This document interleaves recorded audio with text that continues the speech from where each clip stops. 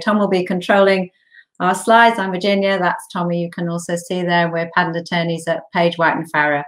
So if you just want to move to the next slide, Tom. Before I go into this slide, I wanted to just explain a little bit about why we're sitting here in an AI and ethics talk.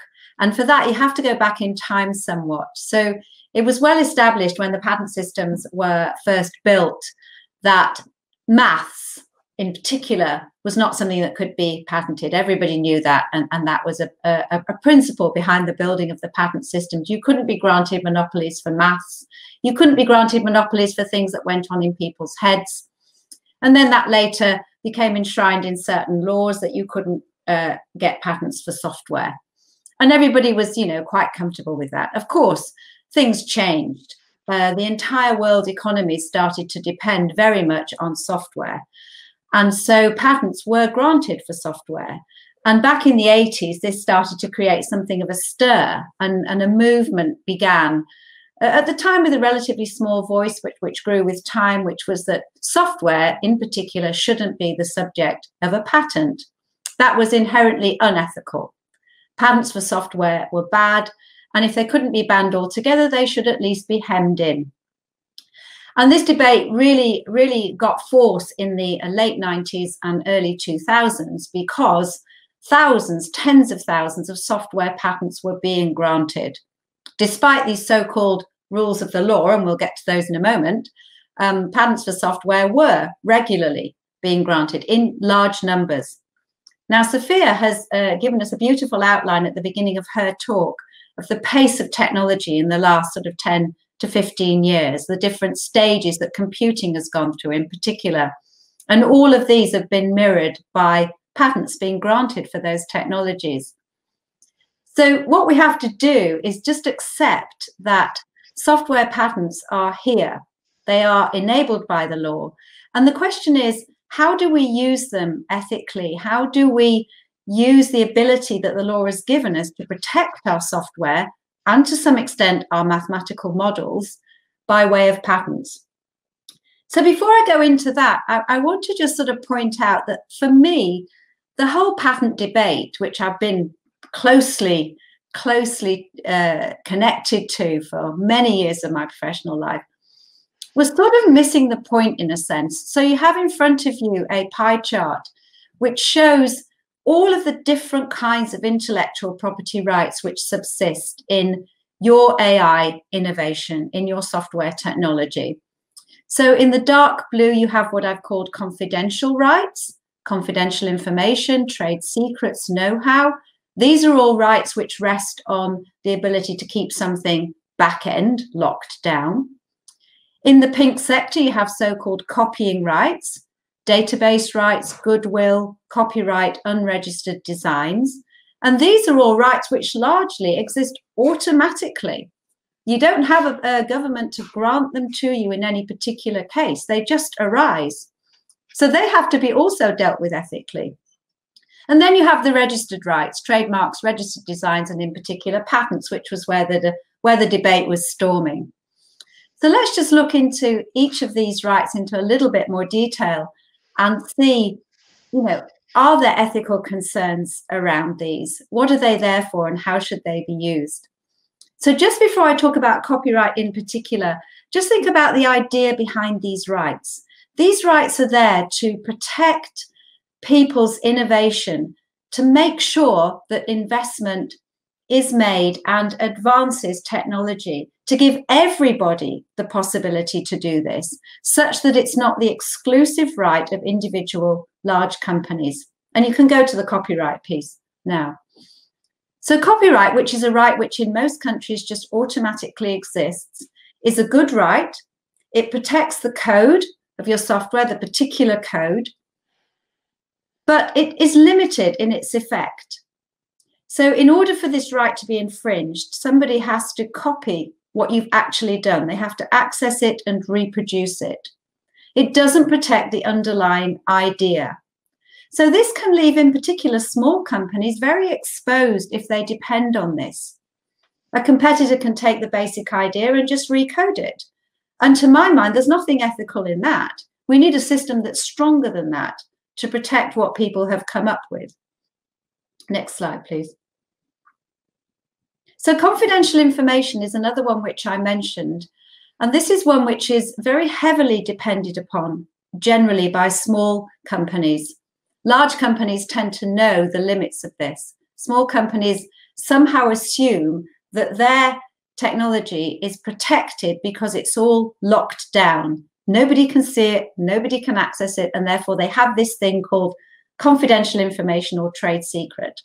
And in a few moments, Tom is going to go through a case study which drills down into some of the risks of confidential information. But broadly speaking, it requires a duty of confidence. Therefore, as soon as the confidential information gets into the public domain, that right is lost, even if it was yours in the first place. It doesn't protect you against independent derivation. So somebody else could independently come up with your same concept or idea that you're very carefully keeping secret and use it, even if you got there first. Even better than that, somebody could actually protect it with a patent, even if you got there first. And this is why it's so important to understand the rules around the patent system, the rules around these rights, to make sure that they are leveraged ethically and properly on both sides by people who are getting the rights and people who may want to use other people's rights, but in a respectful way. They want to understand them and ask for the right licenses. So let's talk about patents for a bit, which according to the software debate that raged, and is still to some extent, you know, in discussion today, that patents are inherently unethical. They're inherently bad. They're a monopoly right. So we don't want them to stop people using software, right? That's the idea. Now, they are a monopoly right, and that's great in one respect, because it means that you don't require copying to infringe them. Now, they're a monopoly right, so that's really bad, right? Because it stops everybody. But no, if you've got a patent, you don't have to use it to stop people. You can use it to enable people. You can use it to enable the right people to use what you've done. All it does is grant to you the monopoly to control your idea. They can protect broad concepts. They're not restricted to particular lines of code or particular bits of maths. They can protect broad concepts, and they can last for up to 20 years, but they don't have to. You can decide how long it lasts. If after a few years you decide you don't want your patent to be in the way or even on the register out there, you don't have to renew it. It's up to you. So all patents do is give the patent owner the right to control what they want to have happen with their innovation. And I would say that's a very ethical approach, and that the patents form part of the ethical intellectual property framework that exists in nearly all countries throughout the world. So next slide, please. So I got to the end of a similar discussion a couple of weeks ago, actually, about software and patents. And at the end, one of the questions was, well, can you patent software? So I thought I must have failed on something in my delivery, but I do want to explain, and this is the slide that explains it. Can you patent software? And indeed AI, and indeed AI mathematical models? And the answer is a categoric yes. Yes, you can. And I think I've pointed out just earlier why you might want to. But Tom's also going to discuss that in a bit more depth. But you can, the law permits it.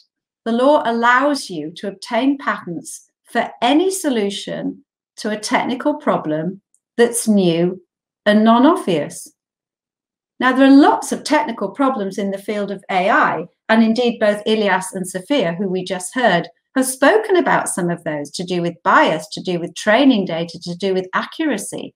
We want these problems to be solved. We want companies to be encouraged to solve these problems. And these problems could be solved in software. They are solved in software. Let's be honest. AI is all about computing and maths and software, right? So the patent system says if you're solving these problems, you can be granted a patent, provided it's new and not obvious. The patent system also allows you to grant patents for technical applications, machine learning models, training methods, data collection.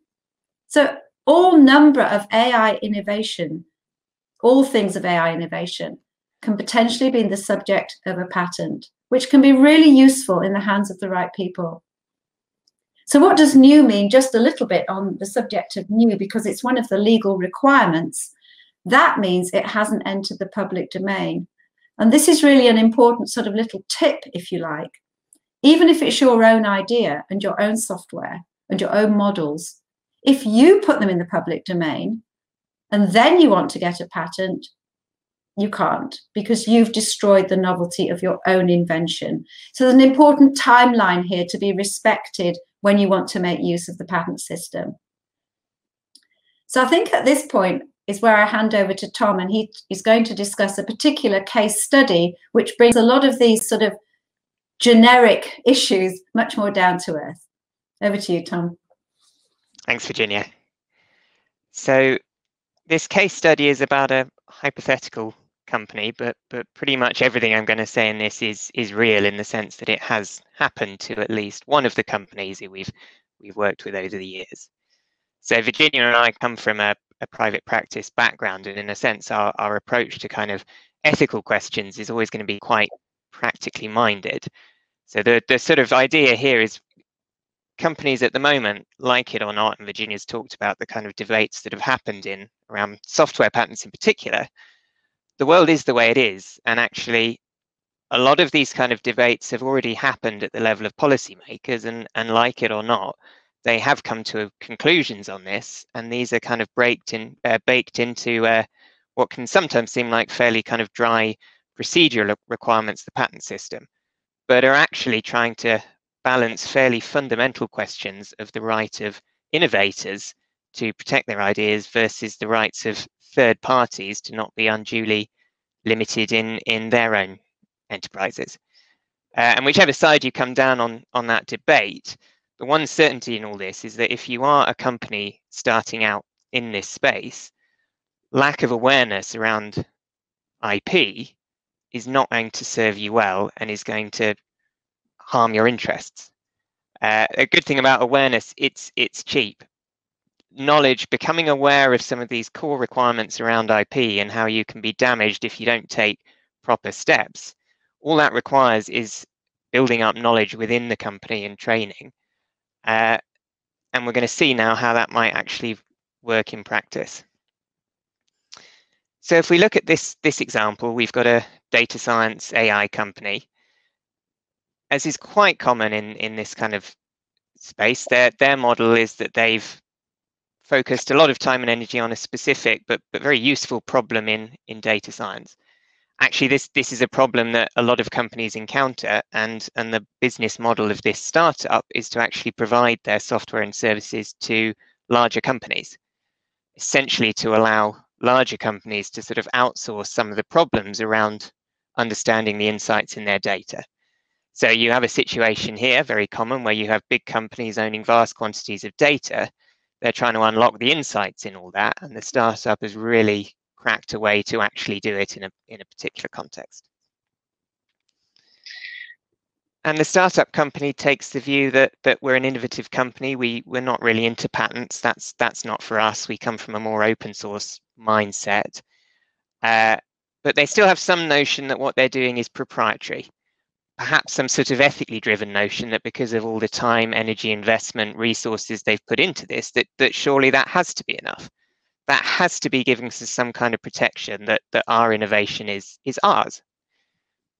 And in the first couple of years, this is all fine, because really what's driving that company forward is their leading edge, and the fact that they really do have a technical edge in the innovation in this particular space over third parties and over their customers.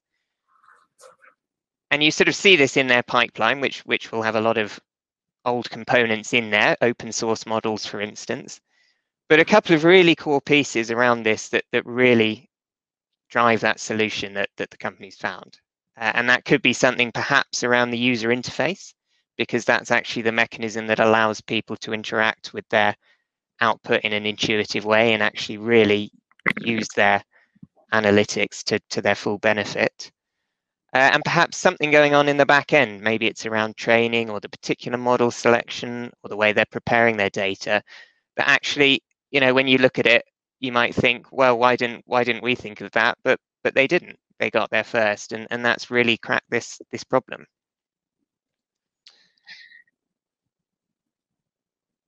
Now, what happens is that after a couple of years, they've been in back and forth conversations with their customers, these large companies. These large companies have their own tech teams in-house. And at some point, one of their big customers, the CTO in that company, takes a look at this and thinks, well, we're spending quite a lot of money on external contractors, on external services, and we've got our own, you know, crack in-house team here. I think we can ditch these guys. I think we can take this in-house. Now, if we look at the situation there, the startup's initial response is, as we said, well, surely they can't do that. We've put all this time, energy, investment in this, and our tech is proprietary. It must be proprietary. It can't not be. But if we actually take a look back to that earlier slide and those categories of intellectual property rights that Virginia outlined, that's basically it. There aren't some sort of additional overarching rights that somehow mean that, you know, you don't have those, but you've still somehow got control. Those are the rights that you have or don't have. And if we look at the timeline of this company, of the startup, in the early days, you've got a lot of kind of early stage ideas that ultimately become the end product. And yes, they are proprietary in the sense that there's only a couple of people around in that company. No one else is really looking at this problem, or at least they're not looking at it in this way. Those early ideas are genuinely confidential, and they are protected by the legal provisions of confidential information. It's more of a practical point that because the company is at such an early stage, there haven't really been those opportunities for those ideas to leak out. But that doesn't last for very long at all. So as soon as that company starts having early discussions with potential investors, informal chats, pitching, as Virginia talks about novelty, the requirement of novelty is that it hasn't entered the public domain, and you can put your own ideas into the public domain by any means at all, any channel. It doesn't have to be in it doesn't have to be in published patents. It doesn't have to be in papers. Informal, verbal, oral chats, tweets, social media, any of this can be the thing that is leaking that information out of your company. And once it's out there and in the public domain, those legal safeguards around confidential information are gone for good, because that information no longer satisfies the fundamental requirement that it is actually confidential. And this only gets worse over time. So as you start to exhibit at tech events, serious pitching to investors, you can't be an AI company these days and just claim to have a magic black box. No one believes in the power of magic black boxes anymore. You need to sell your tech, and in order to sell your tech, you need to tell people about your tech and what makes it special. And every time you do that, these necessary things to drive a business forward and allow you to compete, you are giving away your confidential information. And if you're not doing other things to secure it, for instance, really through patent protection, then you're giving away that protection over time, and it's free there for other people to then pick up and run with, provided they're not copying your code. Now, what you really see is that actually, even if this company does have some notion of its core IP at the center of all this, even though it's taken this attitude, we're not going to patent it, we know this stuff's going out there, but we've locked down our core IP. That's probably not the case in practice, certainly over a company operating for a couple of years. And one of the big channels where this can leak out is that actually in serving their bigger customers, that startup is inevitably having to educate them on how their tech works. And in order to do that, and as part of doing that, this is now feeding out into the public domain. Now, I know we're running a little short on time, so I'm just going to skip over a couple of bits. But the other point to make is that within these companies, actually, there's a lot more probably potentially going on than you think. That's meaning this confidential information is not being kept confidential. Whether that's a PhD student who interns in the company and then it turns out includes key details of this core IP in their PhD thesis. That's not a hypothetical scenario. That has actually happened to at least one company startup, scale up that we've worked with. And what you see in this situation is that the much more IP savvy bigger company realizes that they're free to go their own way. They might not be able to build such a good solution as the startup, but it's good enough, and it's certainly good enough to satisfy their CTO that this is a good decision on a kind of cost-benefit analysis. And essentially, that's it. I mean, you see there a startup company who has been completely scuppered by a lack of awareness around intellectual property and an over-reliance on some notion of trade secrets and fairness. Surely this can't be the way it is because it's unfair. But the truth of it is that there is, because in all of the stuff that Virginia was talking about earlier, these decisions about balancing the right of innovators versus the right of third parties, they're baked into the mechanics of the patent system. They're baked into the mechanics of things like novelty and the fact that you can't file a patent once you put your own idea in the public domain.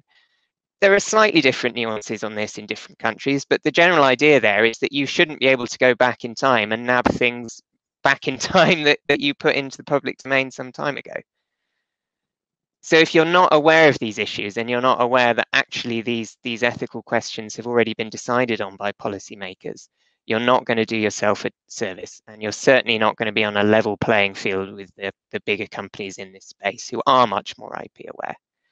I think that first bullet point is where I'm going to end it on, because that's really the crux of it. Patents and IP awareness and proper IP strategy can really help to level the playing field between big and small companies. And that's the reality of the world that we currently live in.